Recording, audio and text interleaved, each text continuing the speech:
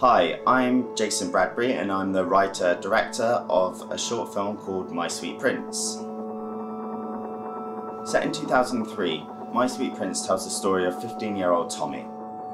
Wrestling with his identity and his sexuality, he feels increasingly isolated from his friends and family.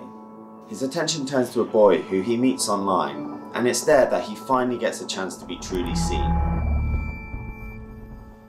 The film mixes my own home movies that I shot when I was a teenager growing up on the Isle of Wight. These abstract interludes convey the inner emotions of Tommy.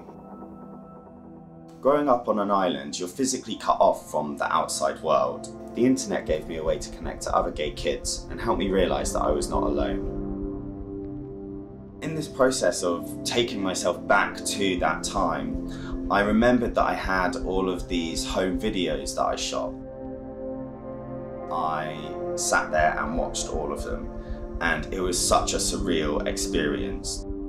I've always been obsessed with stories. As I grew up, I kind of started to see the power of cinema in terms of representation and how important it was to me growing up to see LGBTQ stories being told.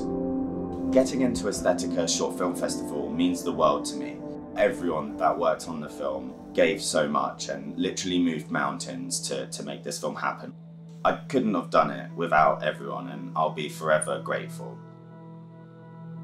I hope you enjoy the film. If you do manage to catch it, let us know what you think. Talk about it on your MySpace, MSN, GeoCities, Yahoo. But yeah, thanks for watching and have a great festival.